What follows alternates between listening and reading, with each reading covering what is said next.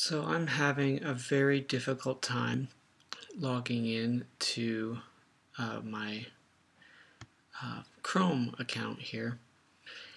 And I've never had this trouble before. In fact, this morning it was working fine. I closed it to go to work. When I came home, and I used it at work, came home and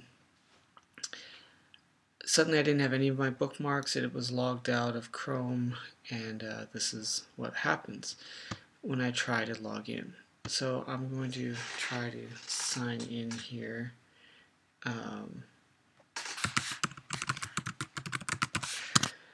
And then I'll put my password. And I get this, which just says, again, sign in to get your tabs, bookmarks, history, and other settings on all your devices. Again, sign in. It's the same thing again.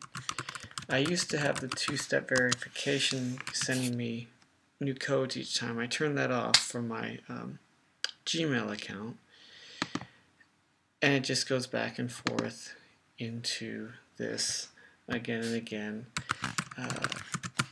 Do it one more time just to show that it just goes around and around. So then I thought, hey, well, let's switch person. I wonder what will happen if I do that. So this is what happens. You hit it, and soon the little window just disappears, and it tells me it quit. So I'll send this again, okay. And that's it. That's what happens.